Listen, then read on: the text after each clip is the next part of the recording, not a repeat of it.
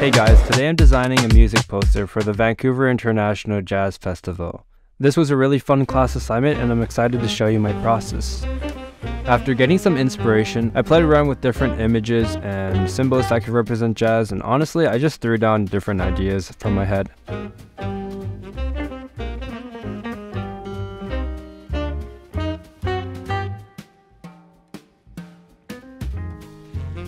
I ended up going with the design of musicians playing on this magic-like staircase made from piano tiles, which I then imported to Illustrator to vectorize and make outlines.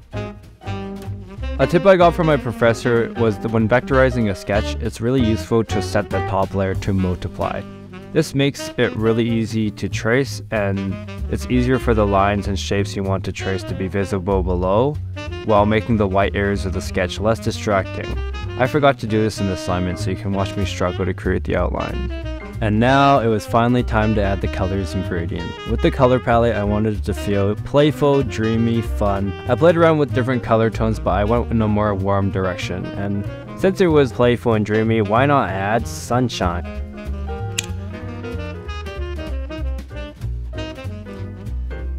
I colored the figures and the piano tiles, and the poster was starting to look pretty good. I just had to tweak a few adjustments, especially on the black keys, and we were getting somewhere.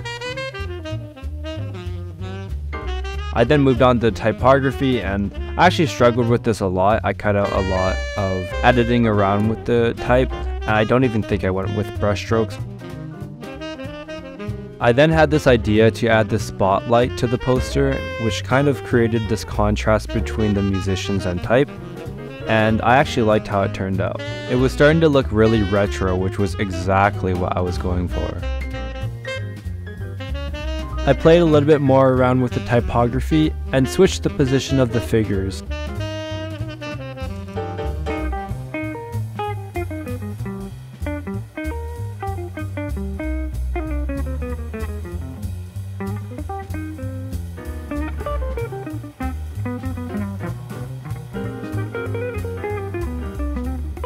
Here you can see it takes a huge jump because I actually forgot to record the footage, but I made everything more vibrant and gave the whole poster a nice shiny feel. The spotlight ended up being way more prominent in the design, which I didn't expect, but I was happy I added it.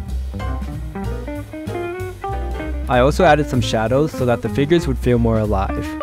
Also, a quick little trick that I learned from a friend: if you go down from view and click trim view, it will clip the entire artboard so you don't see any elements around it. And that's pretty much it, guys. I did add a little bit of noise and texture on the entire poster at the end. Then I printed it out at my school and it turned out really well. Thank you guys so much for watching, and with school over for the summer, stay tuned for some quality content real soon. Peace.